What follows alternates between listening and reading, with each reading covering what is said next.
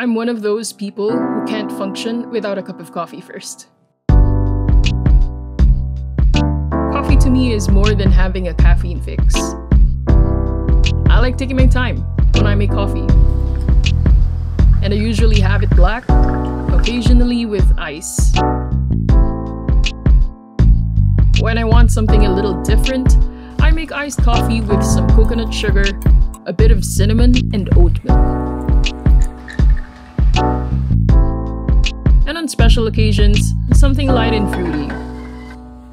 Maybe honey citron or sweet oranges.